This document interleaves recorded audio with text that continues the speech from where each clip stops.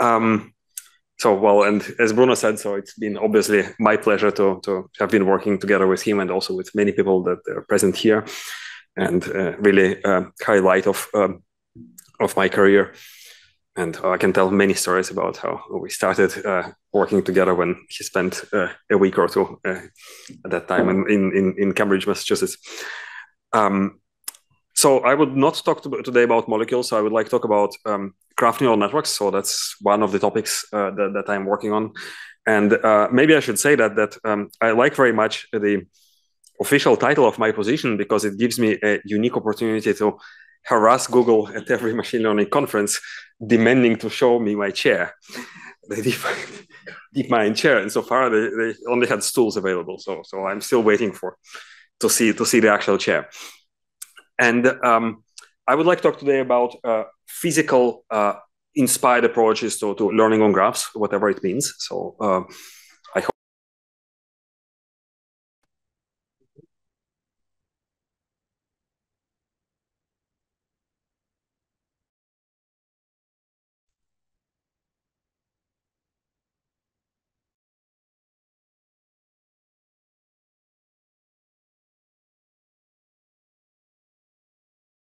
Create order, beauty, and perfection. So, of course, it was used by the Greeks to explain why music sounds well, for example.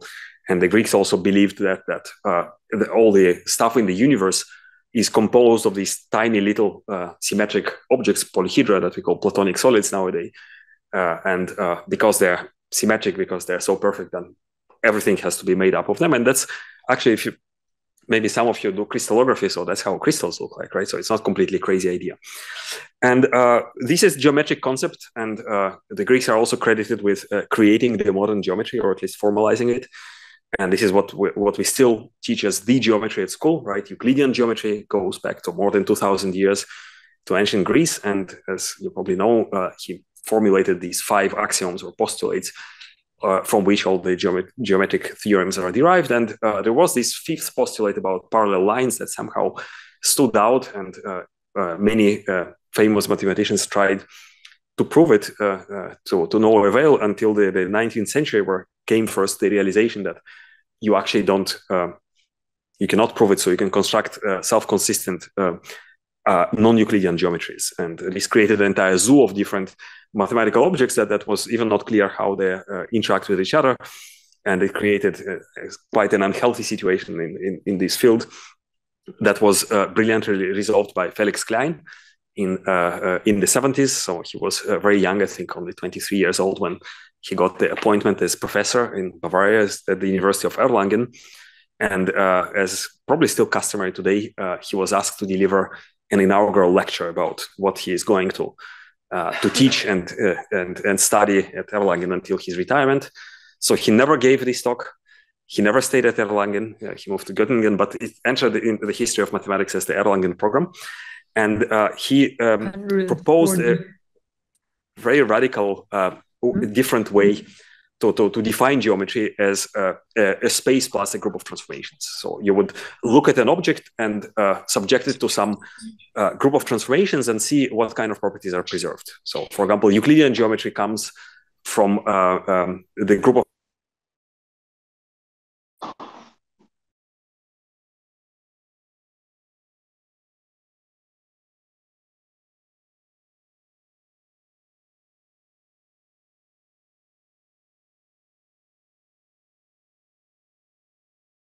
relations between relations. But arguably the biggest impact was in physics, and also in the beginning of the 20th century came the first realization that you can derive the laws of physics from from first principles. And probably the most famous result is Noether's theorem, which showed that you can derive conservation laws, like conservation of energy, from principles of symmetry. And this was pretty remarkable result because so far these laws were mostly empirical. So you would make an experiment many times and you observe that certain quantities are preserved.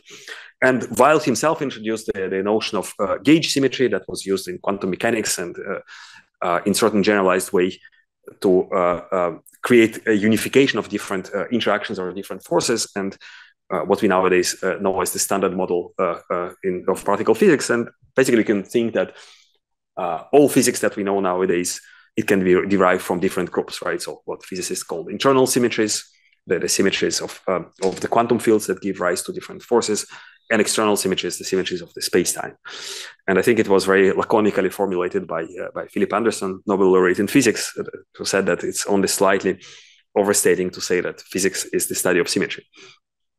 Now, what does it have to do with machine learning? So first of all, in machine learning, we also have this kind of unhealthy zoo of different architectures that were derived historically for different types of problems, for different types of data, like convolutional neural networks derived in computer vision, actually coming from ideas in neuroscience, recurrent neural networks that were derived for analyzing sequences and temporal data, graph neural networks that you can argue that go back to problems in computational chemistry, and so on and so forth. So there is apparently no relation or no common denominator in these architectures. And what we try to do in geometric deep learning, so it's this kind of principled approach that takes ideas that are inspired by the Erlangen program, trying to say that all these architectures can be derived from appropriate choice of geometric domain and symmetries that are associated with them, whether it's convolutional neural networks, whether it's recurrent neural networks, and so on. So just to give you briefly the idea, if you think of maybe simple setting of machine learning, supervised learning, right? The canonical problem of distinguishing between images of cats and dogs. So you provide this input, let's say vectorized images of cats and dogs, you feed them into some black box, and you want to produce the output, which is a binary label, right? So, and you can think of it maybe a little bit cynically, right? That it's glorified function approximation or glorified curve fitting. So I have multi-dimensional input. I have a few sample points, right? So I have examples of images with corresponding labels, and I would like to fit a function that represents well these data and also generalizes well. And the question is, what can we put in this black box? So the obvious candidate already since the late 50s was artificial neural networks, like the perceptron that was first designed by Frank Rosenblatt. That was the first learning architecture that somehow in a very simplistic way tried to imitate the function of the brain. And from a mathematical perspective, we know that these neural networks can be very generic, right? So the so-called universal approximation property, so just two layers of such neural network allow us to approximate any continuous function to any desired accuracy. Now, of course, you can ask the question, is continuous function, maybe it's too big a class of functions, so I can give you a set of finite points and I can pass crazy continuous functions through them. So I need to impose some extra stuff, and mathematicians have good notions of what would be considered a well-behaved function. For example, Lipschitz continuous functions are a common class that is used in functional analysis. And the problem is that these results do not really tell you how to do it, right? So it's kind of existence theorems, but they don't tell you what is the number of points, what's the number of neurons, how to choose the parameters of this neural network. And in fact, you can show that if I start growing the dimension of my input, so if I have two-dimensional input and then maybe three-dimensional input and then d-dimensional input, and I ask the question, how many samples do I need to approximate this well-behaved Lipschitz continuous function to accuracy epsilon, you will see that it will grow exponentially. And since in machine learning, we are dealing with problems of data that lives not in 1,000 dimensions, maybe in millions of dimensions, then the number of samples, the number of cats and dogs that I need to show to the neural network will be astronomically large, more than the number of particles in the universe. So this is obviously an intractable problem. And you can kind of see it in computer vision problems. Let's say I give you an image of digits, and you can parse it into a vector and feed it into this neural network, and you see that if I just move this image by a single pixel, then the structure of the input will completely change, right? And what I will need to do, I will need to show a lot of examples of this shifted or more generally transformed input in order to teach the neural network that it should be classified in the same way, right? So that's what we call data augmentation. And this made these kind of simplistic architectures very inefficient. So in the 80s, came a new class of architectures that explicitly accounted for these kind of problems, incorporating translation invariance into these architectures. First, the neocognitron of Fukushima, and then the classical CNNs, convolutional neural networks, developed by Jan LeCun. And the idea was to do local weight sharing. So you automatically make the architecture translation invariant, or more correctly, translation equivariant. And this way you can also show, that was shown significantly later, you can deal with the problem of the recursive dimensionality. So basically this gives you a kind of generic blueprint that instead of considering your inputs as high-dimensional vectors, you can consider them as signals that live on some domain. And this domain can be an image, can be anything else, and then you equip the domain with some group of transformations that can act on the signals that live on the domain through some group representation, right? So concretely in convolutional neural networks, that would be the group of translations and the shift operator. And then the functions that take as input these signals must respect this symmetry in some way. And this way is typically invariance and equivariance. So convolutions actually can be derived from first principles as linear operations that commute with shift. So the translation equivariant. I don't know, those of you who studied signal processing, whether this is how the convolution was shown. Probably not. At least when I studied it, was kind of hand waving and discussion about sliding window and nothing like this. So today I would like to talk mainly about graphs. So graph neural networks are also another example where the domain is a graph and the symmetry that is associated with it is the permutation or reordering of the nodes. And this is what reflects the fact that in graphs we typically don't have a canonical ordering of the nodes. And again, these ideas can be applied to many different domains, to graphs, to sets, to homogeneous spaces, to manifolds, and more or less any deep learning architecture that you find in practical use can be derived in this way. And actually this blueprint has already produced generalizations of architectures that didn't exist before, like equivariant graph neural networks that are nowadays very commonly used in, for example, computational chemistry. So as I said, let's talk about graphs primarily, and I hope I don't need to convince you that graphs are important. So this is very common mathematical abstractions for systems of relations and interactions at all scales, from very tiny things like molecules, so nodes of graphs are atoms and edges are chemical bonds, and very large objects like social networks, where you have on a planetary scale, we capture relations and interactions between different people. And what are graph neural networks? So graph neural networks are parametric functions that take as input a graph with maybe some associated features and produce some output. And this output, again, can be problem dependent, but what is shown here, for example, a very typical problem that we encounter in virtual drug screening, very important application, obviously. So we want to predict properties of a molecule, whether it will be toxic or whether it can be dissolved in water. And we represent the molecule as a graph. We feed it into some graph neural network and we predict the desired properties. Now, how this parametric function looks like, there are multiple architectures, but most of them can be put into one of these three categories. So the most generic one is message passing. So every node collects information from the adjacent nodes, right, along the edges of the graph, and transform this information in some way. Now, a less general particular case of this is what is called attentional architectures. So we aggregate information from the nodes using weights that are computed based on the features. And the probably simplest and actually architecture that was developed here at EPFL by Michael de Ferrar, he was a PhD student of Pierre van der Gijns, convolutional architectures that boil down to classical GNNs when the graph is agreed. And in this case, the aggregation is independent on the features, it's dependent only on the structure of the graph. Now, what we also know is that under some technical conditions, basically the aggregator must be injective.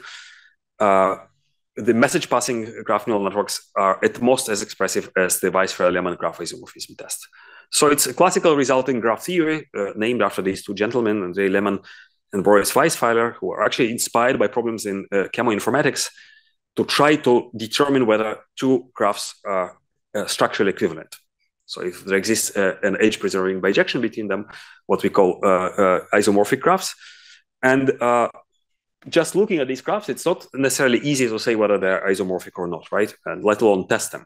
In fact, it's the complexity of graph isomorphism is somewhere between NP-complete and polynomial. So we actually don't know. So it's usually put in a special class of complexity. But these graphs are actually non-isomorphic, I can tell you, but the WL test cannot distinguish between them. And it works by color refinement, so it examines the neighborhood of every node. And in these graphs, we have neighborhoods initially of two nodes, two neighbors, and three neighbors. and we can refine iteratively the colors until the colors stop changing. So we produce a distribution of these colors, and if the two histograms differ, then we can say for sure that the graphs are non-isomorphic. But if they are the same, we don't know. So in other words, it's a necessary but insufficient condition for graph isomorphism. So bottom line of this story, this is a standard formalism that is used to describe the expressive power of graph neural networks. In other words, what kind of functions they can compute. So this is in theory. What we have in practice, of course, as we've seen, there are some graphs that we cannot test by WL test, but also because we somehow need to implement this message passing, right? And it turns out that some graphs are not friendly for message passing. So if I need to send information from, let's say, this blob to this blob, we have just one connection, right? So I will need to squeeze a lot of information and make it pass through this bridge. So there might be some computational issues, right? So what has been done in the literature, we can expand this formal hierarchy. So to do progressively more expressive versions of these WL tests. There are still some graphs or families of graphs that cannot be tested. And we can design, of course, the equivalent versions of message passing graph neural networks that are bounded by the expressive power of these tests. What we do in practice is we often don't stick to the same graph that is given as input in order to do message passing. So this is a class of methods that are called graph rewiring. And this breaks the link between the theory and the practice. So in practice, we want to change the graph on which we propagate information. In theory, we can analyze only the situation when we stick to the input graph. And again, a lot of things have been done in the literature. So we can augment the input graph with, for example, positional or structural information, substructure counts, something similar to what is used in transformers, the sinusoids, right? So these would be eigenfunctions of the graph Laplacian. We can take our graph and lift it into a cellular or simplicial complex. So we can do hierarchical topological message passing. We can consider a graph as a collection of subgraphs that are extracted by some policy, and there are beautiful results in graph theory that are called reconstruction conjectures. So we can be strictly more powerful than WL test. We can also augment our set of symmetries with the continuous symmetries of the data. Like in case of molecules, these are geometric graphs, so they can be subjected to continuous transformations such as reflections and rotations. So we can be invariant to permutations of the nodes and equivariant to continuous transformations of the node features. And in special cases, if we have regular structures, then we can make the message passing more specific, sensitive to the order of the neighbors. And in this case, we get classical GNNs. Now, there is another way of looking at graph neural networks is by how much I want to stick to the input graph. So in the one extreme case, I can say that I completely discard the graph structure. So I consider just the set of the graph nodes, right? And basically, we can apply architectures that are special case of graph neural networks that are called deep sets or point nets. And this is common in computer graphics, for example, when analyzing three-dimensional point clouds. On the other extreme, we can say that I allow any pair of nodes to interact. And in this case, I don't have a predefined graph. So the graph is complete. All the edges are possible. And I would like to learn through the attention mechanism what is the right graph for the downstream problem. And this is how transformers operate, right? So that's the attention mechanism. And we can, of course, do something halfway, right? So graph rewiring says that I kind of trust my graph, but maybe it's not the most efficient. So maybe I will cut some edges, I will add some edges, and so on and so forth. Now, another thing, if we look at different geometric domains on which we can do learning, I mentioned graphs, right? And grids are special cases of graphs. We can also look at meshes. So these are graphs with some extra structure. So these are discrete manifolds. So we have nodes, edges, and triangles. If I look at the way that I aggregate information from my neighbors on these objects, so on grids, we don't have any ambiguity, right? I have canonical order of the neighbors. I can talk about a neighbor that is at my top or at my bottom, at my right, at my left. So everything is fixed. In case of meshes, I can choose one of my neighbors and then order all the rest of the neighbors in some canonical order, for example, clockwise, right? Because locally it's a manifold, so we have local Euclidean structure, but the choice of the first neighbor is ambiguous, so everything is defined up to cyclic permutation or rotation, right? So that's actually the structure group of a manifold with Riemannian metric. And in the general case of a graph, I can permute my neighbors in any way I want, right? Because again, we don't have any canonical way of doing it. So in some sense, graphs have the least structure out of all these objects. And another thing that we notice is that I can think of grids and meshes as discretizations of continuous objects, right? A grid is a discretization of a plane, and a mesh is a discretization of a surface. But we don't have this immediate analogy for graphs, even though there is an entire field of network geometry. We want some kind of continuous models for graph neural networks. And that's exactly what I like to call physics-inspired GNNs, and that would be the topic of the lecture today. And for the rest of this talk, think of the following mental model. So we would like to think of graph neural networks as a kind of dynamic system, right? So every node in the graph is a particle in some high-dimensional space, right? So the feature space, and it moves along certain trajectory that is shown here in these red lines. Now, how these trajectories evolve? Let's say we have some system of differential equations, right? So X encodes here every row, so it's a matrix, time dependent. Every row denotes these d-dimensional coordinates in the feature space, and every row corresponds to a node of the graph, to a particle, right? And there is some function that is applied to these metrics, and the rows interact with each other, right? So they're coupled. So this function couples the rows together. If I discretize this system of differential equations in time, let's say with some fixed time step tau, I can get basically a system of differences, right? So the discrete solver, and I can consider the graph as a way of coupling these equations, or I can also, as we'll see, consider this discretization of some continuous spatial object. So what kind of differential equation we choose here? It's a good question. So there have been many works looking at, for example, models that describe propagation of waves, or maybe even quantum mechanical systems. But probably the first thing that you think of when it comes to some diffusion or propagation of information, that's the heat diffusion equation, right? So that was studied by none less than Sir Isaac Newton himself. He actually published the first experimental observation in a mathematical model describing how heat dissipates in different objects. It was published anonymously in the Transactions of the Royal Society in 1701. And this is what nowadays we call the Newton law of cooling, and it tells us that the temperature a hot body loses in given time is proportional to the temperature difference between the object and the environment. So it doesn't actually need to be heat. You can apply the same principles to chemical diffusion, to even abstract things like diffusion of rumors in a social network, right? So the same principles apply.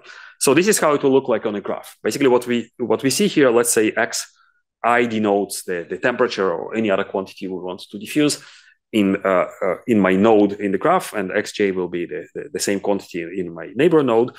So what we see here is the self-temperature.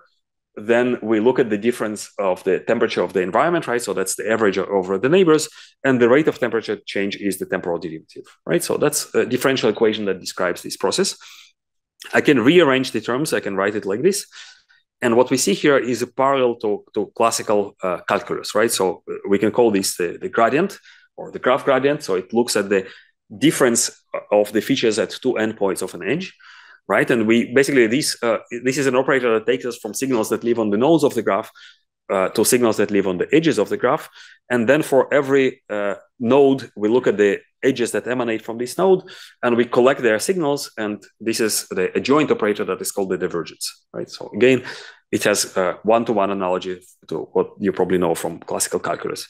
So together, the divergence of the gradient or minus divergence of the gradient is called the Laplacian operator. And this is the basic version of heat equation, what is called homogeneous and isotropic equation, right? And Laplacian is actually a very important operator.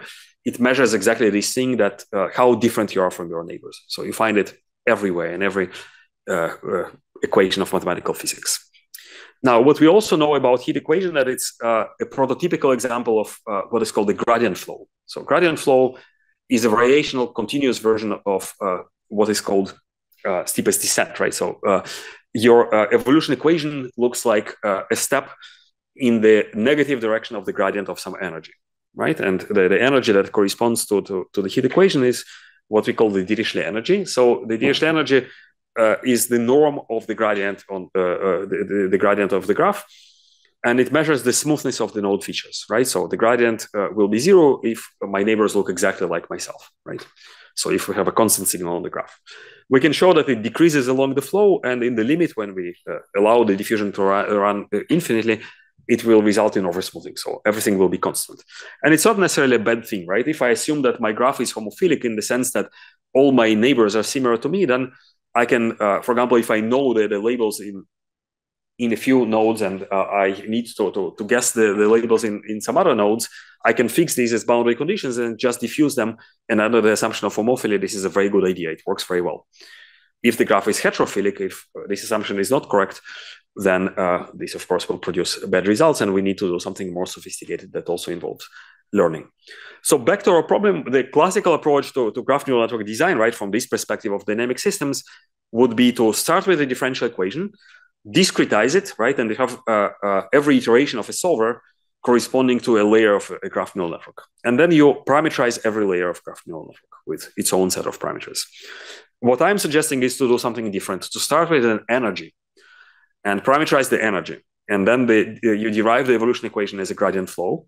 So obviously, not every evolution equation is a gradient flow, so it imposes certain restrictions and limitations. What we gain is what we can call better interpretability. And by interpretability, I mean that we would be able to prove mathematically that certain behaviors, for example, are impossible. So we would like to avoid certain situations that typically are difficult to guarantee in graph neural networks. So let me give you an example. So what is typically claimed about graph neural networks of the convolutional type, that they are unable to deal with heterophilic graphs, right? So here's an example of a completely heterophilic graph. So every blue node has only red neighbors, right, of different types. So the color here represents the two labels of the nodes, right? And their coordinates here represent some toy two-dimensional feature space, right?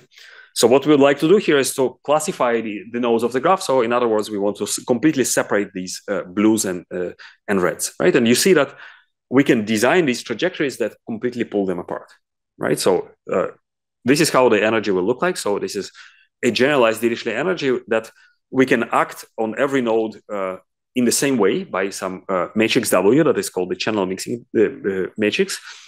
And this matrix, you can think of it in physical terminology as a combination of attractive and repulsive forces. So these particles attract along positive eigenvectors of W, right? And you can see it's in this direction, the vertical direction, and they repel along the negative eigenvectors of W. So that would be this horizontal direction, right? And we want to have both, right? So we want to cluster similar nodes together, and we want to repel, to separate the similar nodes from each other. So if we write the differential equation, it looks like this. So you see that this is what we call the convolutional type of architecture, right? Why it is convolutional? Because X is our feature vector, right? So here we act, right, multiplication by the channel mixing. It affects every node independently, right? So it doesn't mix information between the nodes. And the only propagation on the graph, right? So the structure of the graph is captured in this matrix that is dependent only on the structure of the graph. It's independent on the features. So I can write it as a linear equation, okay? So the learnable parameters here are these coefficients W. And what we can show that this linear graph diffusion, right, or convolutional GNN, if we appropriately design the channel mixing matrix, and specifically it has to be symmetric, so we can guarantee that this is a gradient flow. So this equation is the gradient flow of this generalized Dirichlet energy. And it also must have sufficiently large negative eigenvalues, right? So we have sufficient repulsion, so we can not only over smooth everything, we also have the sharpening effect. Then we can probably avoid oversmoothing. So we will not have a situation where everything collapses into the same point. So we have a constant signal on the graph, right? And we can kind of see it in the synthetic example. So here we have a graph where we can continuously control the level of homophily, and we can get from a situation like this to a situation like this. So the two extreme cases here would be to completely disregard the structure of the graph and say that we do classification at every node individually with an MLP, multi-layer perceptron. Or we can say that we use the GCN architecture, right? So the kind of architecture that was actually developed here. And you see that MLP, of course, independent on the level of homophily because it ignores the graph.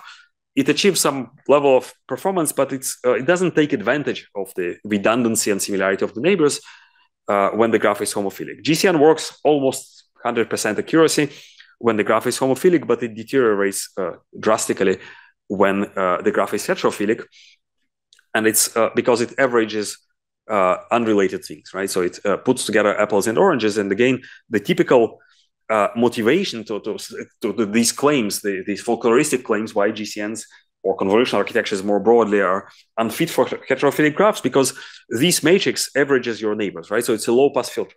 and low pass filter, if it averages together unrelated things, then it can make disasters. But you see that this theorem essentially tells you that the story is much more nuanced and more complicated, because we have two matrices that interact. So we have the mixing matrix on the right, and we have the propagation matrix on the left.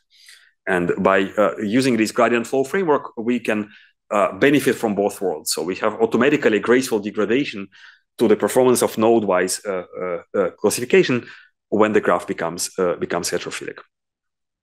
Now, the assumption of homophily, if I again take a step back and look at how diffusion works on grids, right, on images. So if I take this face of Sir Isaac and I run the diffusion equation on it, so I actually can give it a closed form expression. So I can express it as convolution with the Gaussian filter, where the variance of the Gaussian will be growing with time, right? And what is important here is that the kernel of this process of this equation is the same everywhere, right? So I spread the information in the same way at every point. And you see, of course, that this is undesirable, right? Because if the input image is noisy, I average out the noise, but I also destroy the discontinuities in the image. So, and the idea in the 90s was to do a nonlinear diffusion that doesn't assume this kind of homophily, right? So I can choose at every point the speed of diffusion. So this is what we call non-homogeneous diffusion. So every position has its own speed of diffusion, and actually under a mistaken title of anisotropic diffusion. Anisotropic means that it's also direction dependent. This idea was introduced by Pietro Perona and Jitendra Malik, and there was a flourishing literature of PDE-based image processing techniques. So in this case, we can choose the diffusion coefficient to be inversely proportional to the norm of the gradient, and what it will do, it will stop the diffusion when it crosses to colors of different intensity, right? So it will not average apples and oranges. It will not average bright and dark regions in this example, right? So it will be a nonlinear filter, and you see that it has this kind of bilateral structure. And we can do the same thing on a graph. So maybe just this historical parenthesis, why all these methods have disappeared. Because it's mathematically a very appealing idea that you can start with an energy, right, that tells you how your ideal image should look like, and then you derive a differential equation as a gradient flow of this energy, and you evolve the image under this gradient flow, and it gives you a better image, right, with less noise, maybe with sharpened edges. Why this disappeared with the advent of deep learning? Because it's very hard to tell a priori how a good image should look like, right? And these are very healthy and very helpful ideas, because if you look at this is attention, right? So the idea that your neighbors interact with different degree of with different weight, right, depending on how similar they are, that's exactly what is done here, right? The only thing that it's not learnable. So we can revisit these ideas that probably some of them are older than some of the people sitting in this audience. In a new light, so we can apply them to graphs, and we can apply them in the context of deep learning using backpropagation. So in this case, we'll have a learnable diffusivity function, right? So it can be implemented as an attention. And if I discretize this differential equation, you will see that we get the attentional type of graph neural architectures, what we call GATS, right? So you can see that classical architectures can be derived from the same physical model. And we can also maybe provide some theoretical guarantees on the way. Now, so far, I promised you that we wanted to see continuous version of graph neural networks, but so far the only thing that was continuous is time, right? So we placed discrete layers by continuous time variable. And if again we look at how diffusion is discretized in the plane, right, on a grid, then when we discretize our Laplacian operator, we have many ways of doing it, right? So all these are valid numerical stencils for this second order derivative, and so is the linear combination, right? So we want something like this. So we want not to be limited a priori, as we've seen, to a particular graph, right? Because that's the computational graph that we have in this discrete diffusion equation. And an idea that will help us to do it comes also from the domain of image processing. And instead of considering this nonlinear adaptive diffusion equation, we can consider a non-Euclidean diffusion equation. And in non-Euclidean diffusion equation, we can think of an image as a manifold that is embedded in a joint space that contains positional coordinates of the pixels and their colors, right? So an RGB image would be a two-dimensional surface in R5, right, in 5-dimensional space, that every pixel has X, Y coordinates plus R, G, and B channels, right? And by virtue of this embedding, we can define a special metric on this manifold that is called the pullback metric. And we can define also a generalization of the Laplacian that is called the Laplace-Beltrami operator that is associated with it. And we can write this non-Euclidean diffusion equation. We call it the Beltrami flow, and it happens to be a gradient flow of a generalization of the Dirichlet energy to non-Euclidean domains that is called Polyakov functional, and it's used in particle physics and string theory in ways that I don't really understand. But maybe some people in the audience do understand. Basically, the punchline of this story, we can do the same thing on graphs. And as you know, in graphs, it's very common to provide some positional coordinates with every node. So we have the feature coordinates and the positional coordinates. We can evolve them together in a coupled way. And the evolution of the feature component is the usual diffusion that we see on graphs. But the evolution of the positional component is some form of graph rewiring, because we can bring nodes together, and if there is no edge between them, we can introduce it to facilitate the flow of information. And this is how it might look like. So this is an example of this Beltrami flow on a graph. So here the colors represent some low-dimensional projection of the features. The positions are, again, some toy positional encoding. And you see that here we are trying to classify the nodes. So there are 7 possible classes of nodes. And you see that here the features are changing, right? So we are diffusing them. The positional coordinates are changing, and the graph is also changing on the fly, right? So we are rewiring. And if you are coming from classical harmonic analysis background, it sounds like a very disturbing picture, right? Because you are applying a filter on a domain, but the domain is moving under your feet, right? So it's kind of shaky ground. But this is actually a very common situation in differential geometry, where differential geometers like to take their domains, right, their manifolds, and subject them to some kind of evolution, right? Evolution equation that might look like a diffusion equation. This is called the Ricci flow. So you take your Riemannian metric, right, that locally measures distances, and you evolve it in a way that is proportional to the curvature tensor, the Ricci curvature. So this is an example of a dumbbell-shaped surface manifold. It has positive curvature here in the red parts, and it has negative curvature in this bottleneck. And if I apply this equation, it looks structurally very similar to the diffusion equation, right? We have temporal derivative of something on the left, and we have second-order derivative similar to the Laplacian on the right. But what it does to this object is very different from diffusion. This kind of dumbbell will become more like an ellipsoid, and then it will become more like a sphere, and then it will collapse into a point. And these Ricci flows were introduced by Richard Hamilton in the 80s with one objective: to prove the long-standing conjecture in topology that is called the Poincare conjecture, that claimed that you can characterize this way high-dimensional spheres. And if you think of the two-dimensional sphere, topological sphere, right, meaning that I can take a sphere and deform it in any crazy way, I can take a closed curve and collapse it into a point, right? I cannot do it on a torus. So if I have a curve on a torus, right, so think of a torus like this. So this curve, right, my watch, I cannot collapse it into a point. And as you probably know, it was proven exactly using these techniques by Grigori Perelman. And topologists were shocked that a differential geometer proved the Holy Grail problem. And what does it have to do with graph neural networks? So we mentioned this problem of a failure of message passing to propagate information efficiently on the graph, what is called bottlenecks or oversquashing. And it happens when two things coincide. When we have a graph that happens to be unlucky in the sense that the number of the neighbors increases exponentially fast. So we are talking about exponential volume growth. And also our task requires to bring information from distant nodes. So we have long-range interactions, right? And these are completely unrelated things, right? Because we might have different tasks on the same graph, and the structure of the graph might affect the outcome in a different way in these situations.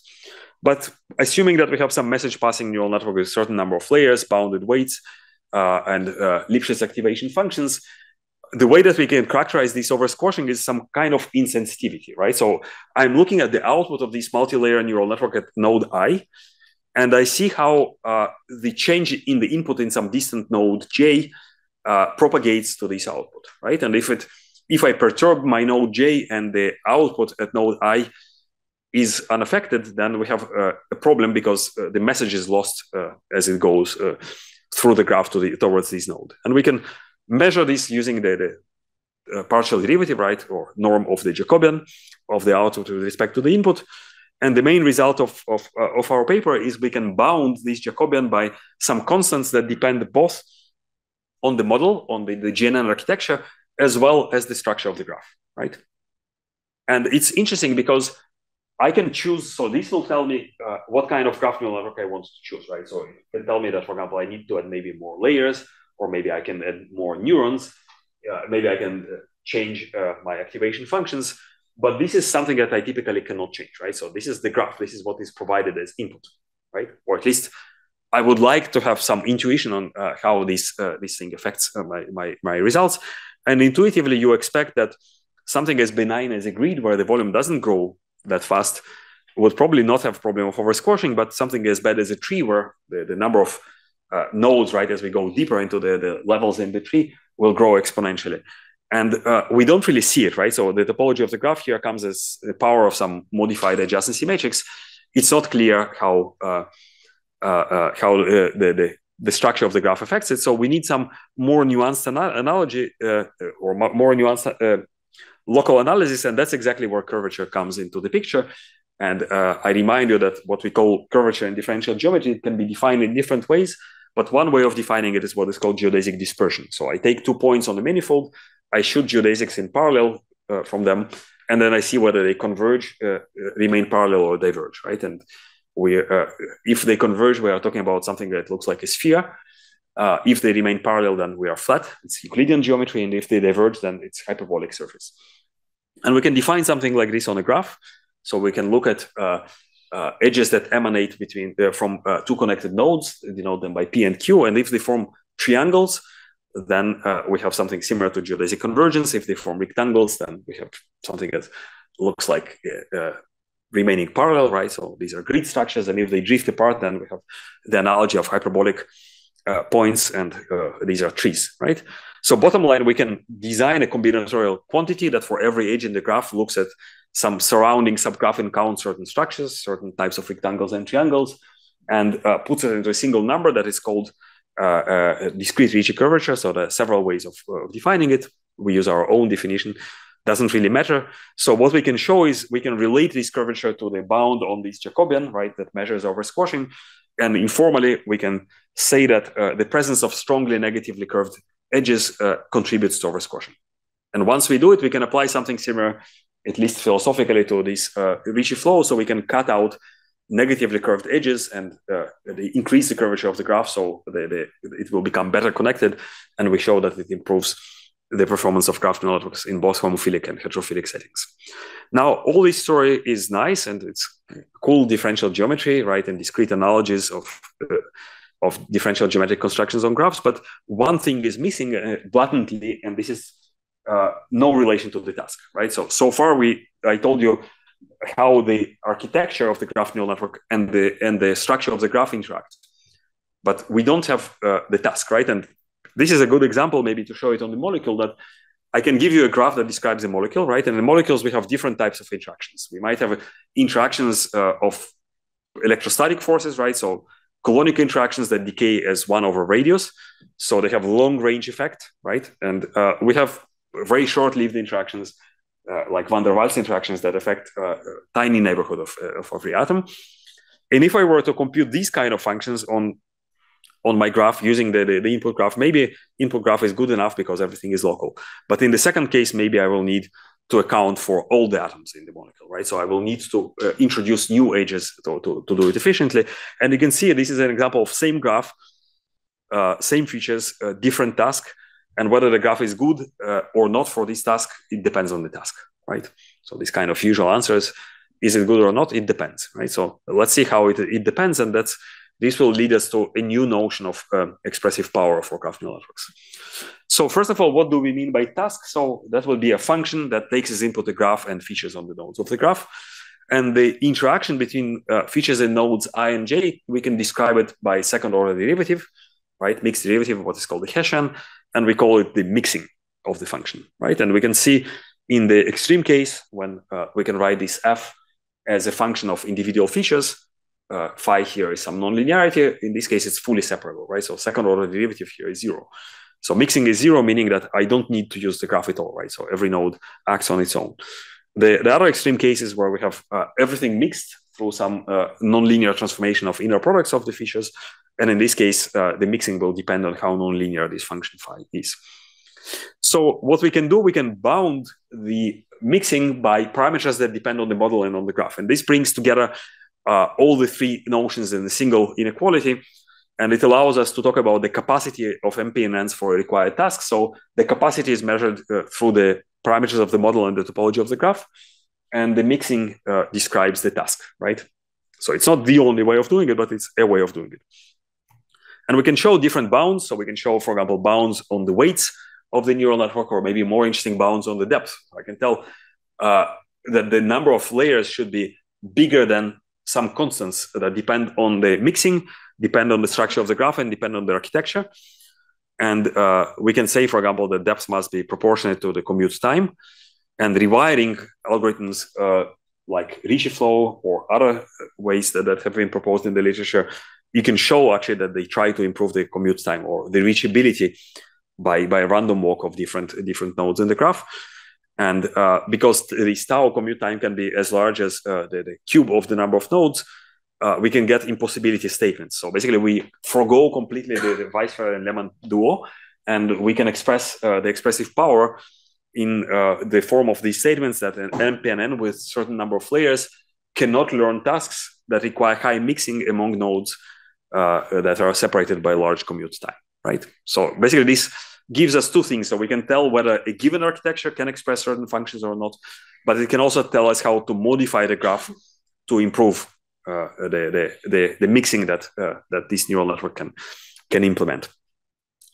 So in the remaining few minutes, let me say again, take you back to this mental picture of a dynamic system, right? And we've seen that we can define by choosing the flavor of the GNN, right? The architecture, whether it's convolutional, attentional, or maybe more general message passing, is what kind of information is sent between nodes, right?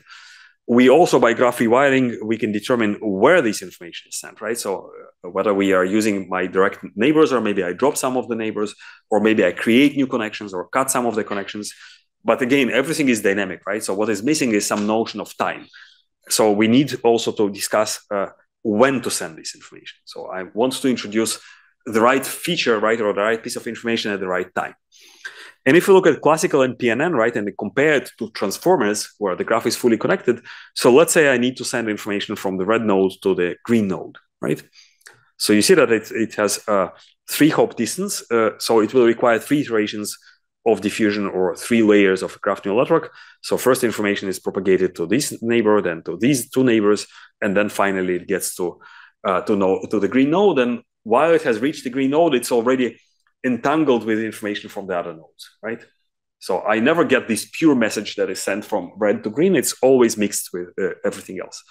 In transformers, on the other hand, the information is immediately available, but it might be too much stuff, right? So all the information is available. Every node can send information to every other node, so you can get very quickly overwhelmed. And of course, we are not even talking about the computational complexity, so it scales quadratically with the number of nodes. So it might be too much if the graph is the graph is large.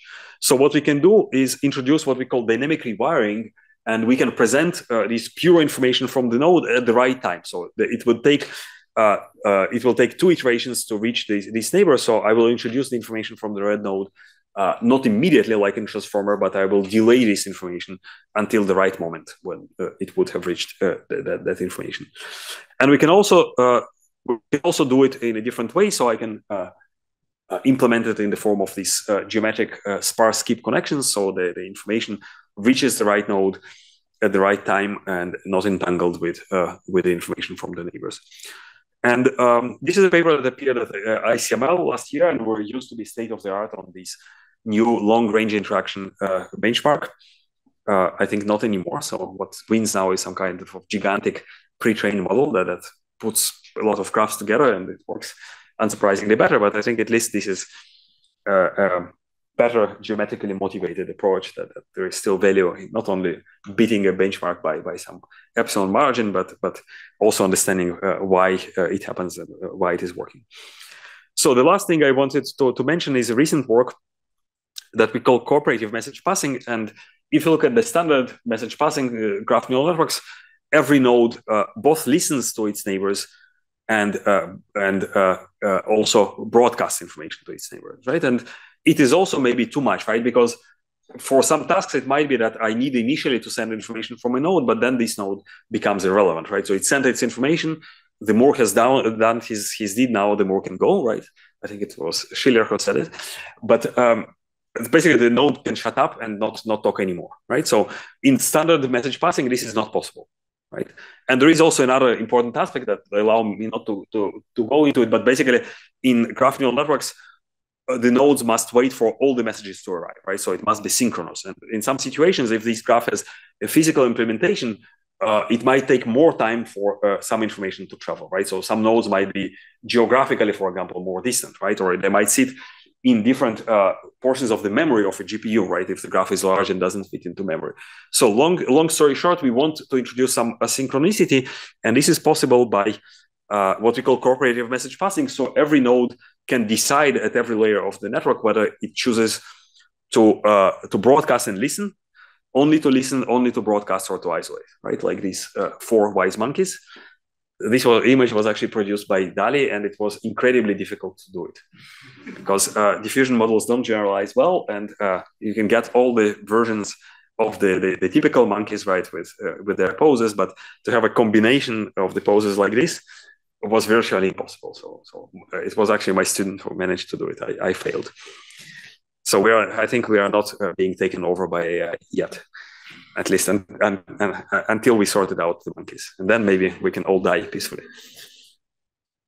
And basically, this you can think of it as some form of dynamic rewiring, right? So the computational graph becomes directional now, and we can also turn on and off some of the edges. And this is done so the decision of whether to propagate, to listen, to broadcast, or to do both, or to do none, is decided by a separate network. We call it the action network. And it is interesting that this is a stochastic algorithm because we sample from the distribution of actions. And by virtue of this, it is also more expressive than WL. So what we lose is permutation equivariance. It holds only an expectation, like with methods that attach random features to the nodes of the graph.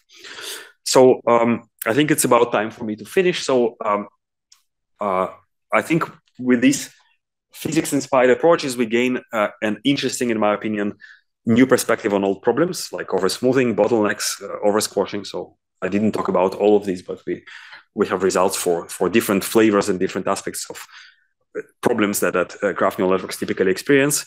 We can explain formally old architectures. We can also derive new ones, for example, by considering different models, different differential equations, or different numerical discretizations of these equations. We can make principled architectural choices, right? Message passing is a very generic concept, or even convolutional architectures are very generic. So how exactly we choose the weights is very important, and we can provide theoretical guarantees to expressive power, to stability, to convergence. I didn't talk about it, but we can also do all sorts of, even remaining within the class of diffusion equations, we can do, for example, diffusion equations on topological objects that are called cellular sheaves. So instead of, for example, computing the gradient just as the difference between 2 nodes, we can do the same way as we do on manifolds to do some sort of parallel transport. So my neighbor node, before I subtract it from myself, I first transform with some group, for example, rotations, this feature vector, and only then I subtract. So it works like parallel transport on manifolds, and we can show that actually it is much richer diffusion, and it also allows us to describe what kind of tasks can be performed for different choices of these groups. So it's another way of characterizing expressive power. Now, we've seen also that the graph in GNNs, it has this kind of dual role of both being part of the input and the computational device, and it's not always wise to use the same graph for both purposes, and we can try to, in a principled way, to change this graph, to do graph rewiring. We can look at it from the perspective of some discrete analogs of curvature, right? So using tools from differential geometry, and also introducing the concept of time, right? So doing this propagation and rewiring in a dynamic way. So I will probably stop here. Thank you very much for coming and for your attention.